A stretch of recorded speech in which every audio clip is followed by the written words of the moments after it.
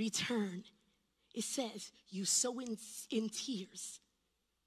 You sow in tears. You will return carrying sheaves with you in your hands. What are those sheaves? What will we reap as we weep? What will be the fruit of our tears? Friends, it's the harvest, the salvation of the hardest of hearts, the turning of fathers to children and children to the wisdom of fathers. It's the prodigals coming home. It's a transformation not only of hearts, but of spheres of society and cities and nations. It is a harvest of revival together with reformation. It is the full manifestation of the kingdom. Prophetic promises fulfilled.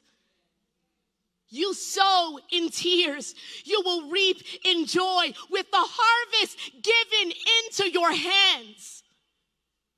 Paul Cain also said this: we must have tears if we're going to see revival.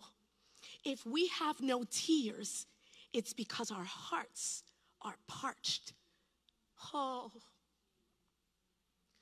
Lord, give us tears that we may see revival. Can you say that, Lord? Give us tears that we may see revival. See, a lack of tears is the result of these dry, parched, stony hearts, ones that have become indifferent to the world around us, indifferent to the state of the church, indifferent or even cynical to prophetic promises yet to be fulfilled.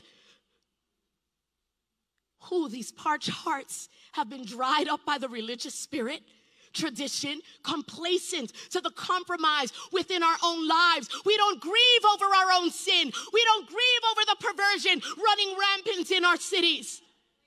But the Lord is saying, it's time to break up the fallow ground of our hearts. It is time to allow my spirit to tenderize your hearts once again and be watered by the rains of my spirit. It's time for my bride to drink deeply from the fountain of my throne and stir up the rivers of living water within you, that your heart would no longer be parched, but you would be a well-watered garden. It's time to come alive with the gift of tears from the Lord. You know, this is a prophetic conference. You must be thinking, the people talking to me, this lady here, a prophet supposed to be a teaching about the prophetic, and why are we hearing about prayer and tears and travail? But Jeremiah the prophet was known as a weeping prophet. He cried out for his eyes to be a fountain of tears. Oh, that there would be prophets, more prophets today like Jeremiah, whose eyes were a fountain of tears. He travailed in intercession over the grieved heart of God and the condition of his nation. He wept over the inheritance of Jesus. And he said this to every prophet and prophetic person in the hearing of my voice. Jeremiah 27:18. If they be prophets, and if the word of the Lord be in them, let them now make intercession to the Lord of hosts, that the vessels which are left in the house of the Lord and in the house of the King of Judah and at Jerusalem would not go to Babylon. He is crying out. He is looking for a people who would come into the place of intercession, a prophetic people who would receive the heart of God, and with tears and travail, with weeping, would war over the vessels of the house of the Lord, that they would not fall into the hands of Babylon, that they would not be defiled and snatched up by the hands of the enemy. You know that Samuel, another prophet, before prophesying to Saul about God rejecting him as king, he spent all night grieved and in intercession for Saul. And after sharing that hard word, he again, in tears, in travail, moaned for Saul. Do we weep as the prophets of old when we need to deliver a prophetic word? Do we pray over that word with our tears? Do we birth that word in travail?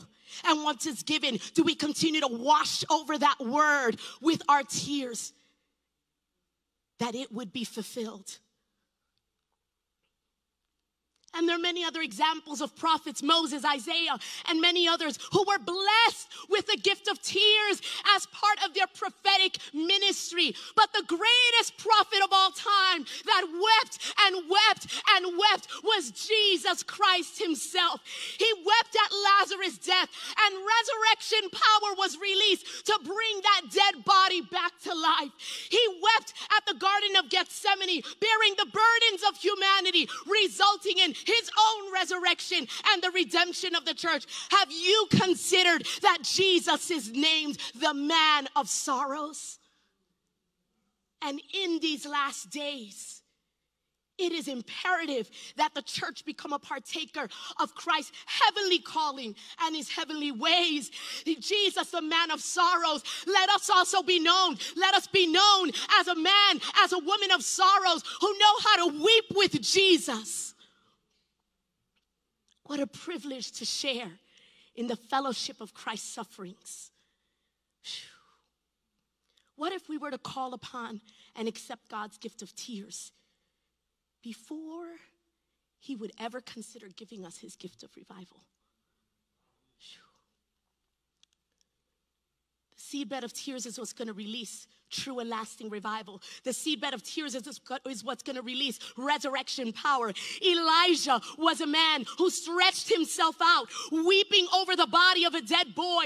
And he brought him back to life. And God is looking for those who are willing to stretch themselves out in travail over lifeless people, over dead and dry situations, that we would see the release of Christ's resurrection power unto revival and reformation. He's inviting us to weep with him until we see this come to pass. So are you exhausted of all your human strength, your wisdom, your resources, your abilities, and still not seeing the fullness of what God promised you, what he's shown you? Have you come finally to the end of yourself? You want to see revival? You want to see reformation? You want to hold the harvest, the sheaves in your hand? In the words of William Booth, try tears.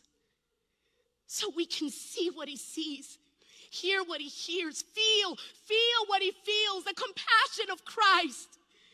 Tears take us beyond programs and personalities, beyond strategies and striving. Tears are coming back to the church because he wants to use his bride to release resurrection power. He wants to use his bride to revive every dead thing. This is your upgrade, church. Awakening hearts to come fully alive, to war with him as you weep with him. If your heart is burning right now with the yes, I want you to stand up. If you want, you can run up here. And there are ones who need to fall on their face, get on your knees and cry out to God. Say, give me the gift of tears. Give me the gift of tears. Tenderize my heart that I can weep with you again. Tenderize my heart that I can receive from you again. Oh, give us hearts of flesh. Give us tears. Give us tears. Give us tears of righteous anger to weep over our sin and disbelief and apathy. Oh, give us tears to weep over the state of the church, the religious spirit that grieves your heart and quenches our fire.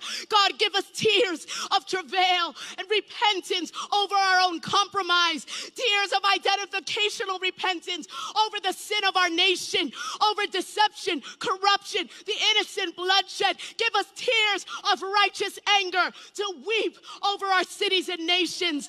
God, give us weeping and travail. Come on, the pains of birthing in the secret place with you. Oh, that we would birth the new wineskin for this season. God, tenderize our hearts. Give us the gift of tears with the love and compassion of Jesus, that we would weep. We would weep over the pain on your heart, over what's grieving your heart, over the deception over our children and youth. Give us the gift of tears, oh, that we would weep over the harvest, over the lost and the prodigals, tears that bring in the sheaves. God, you said that those who sow in tears will reap in joy, carrying the harvest in their hands. We want the harvest. Give us tears that become a seedbed for revival. Tears that transform entire cities and nations. Tears that release the manifest presence of God. Tears that release miracles. Give us tears that bring the dead back to life. Jesus, the man of sorrows, we want to identify with you. We want to be acquainted with you, both in your sufferings and in the power of your resurrection. Jesus, the one who wept and is weeping us over us today. Take us into your weeping room. Holy Spirit, take us beyond words, beyond programs and what we've come to know, what we've done before. Give us the gift of tears. Give us the grace to groan over people and cities and nations. Tenderize our hearts today, God. Give us hearts of flesh. Oh, all across the room, the Lord is just showing me hearts like a pale gray color, lifeless hearts, and they're coming to life with color, with vibrancy, with new life, with resurrection power, with fresh vision, with the ability to dream again. Hearts coming to life. Receive your new heart of flesh today. Receive the gift of tears that you can weep and war with the one known as the man of sorrows. And this is our posture. This is our prophetic posture for revival. God, seal it here in Jesus' name.